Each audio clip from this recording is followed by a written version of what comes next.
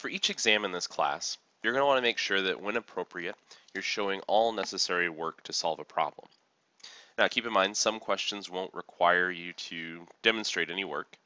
For instance, if a question is just having you look at a graph to answer some questions about limits or continuity, there might not be any work to show. You're simply looking at that graph and trying to determine, for instance, what's happening around x equals -1. So maybe you're looking at the limits from both sides. A question like that won't require any specific work to be shown.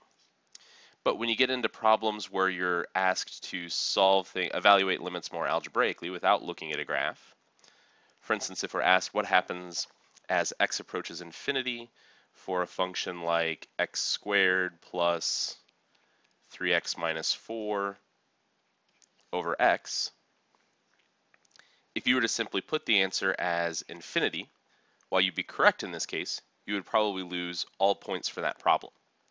What I want you to be sure to demonstrate are the techniques of calculus that we've looked at this semester to show how you would manipulate that problem and justify that infinity should in fact be that result. So one way to think of it is, it's your job to make sure I know that you're not just guessing, that that's either infinity, negative infinity, or some other result. So for instance, what you would want to show is that we can rewrite this as the limit as x approaches infinity of x squared over x, since that's what this looks like when we get rid of everything except for that leading term, which becomes the limit as x approaches infinity of x, which heads off to infinity because we're plugging in larger and larger values for x. So keep in mind that idea of making sure you're showing enough work to justify that you came to that conclusion. If you're not showing that work, then again, you'll most likely lose those points. So the testing assistant will give you scratch paper. You'll just want to make sure that you're clearly numbering problems as you go. The easier you make it for me to see your work, to grade that, the easier it'll be for me to award you partial credit.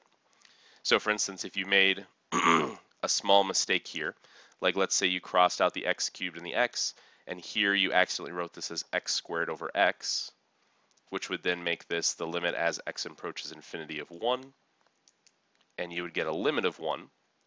So there I could tell that this is probably a more minor mistake versus not knowing how to work the problem at all. So the clearer you show your work, the better it's numbered and organized, the easier it's going to be for me to award partial credit.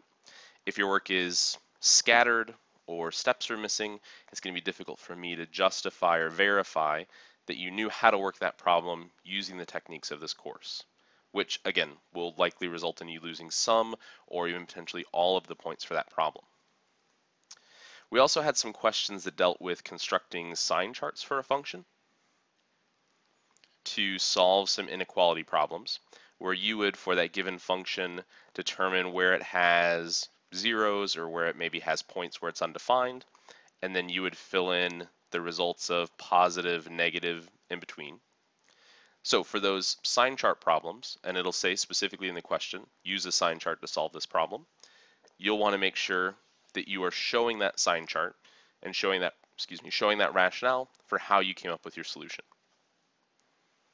Somewhat similarly is a problem where we're trying to evaluate the derivative of a function using the definition. You need to know that definition and be able to apply it. So show the steps of the substitutions for the function, show the factoring and cancellations that lead you to your final result. So I'm going to say it one more time just because I unfortunately get students from time to time each semester who don't show enough work, end up losing points, and as a result obviously are a little frustrated. But this is your fair warning that failure to show work will definitely mean a loss of points, potentially all points.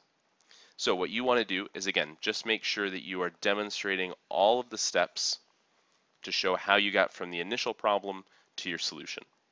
The clearer you can make it for me to follow your work, the easier it is for me to verify that you knew how to solve that problem. Great, absolutely no points taken off. Or if you do make a minor mistake along the way, I can award partial credit for those to improve your overall score.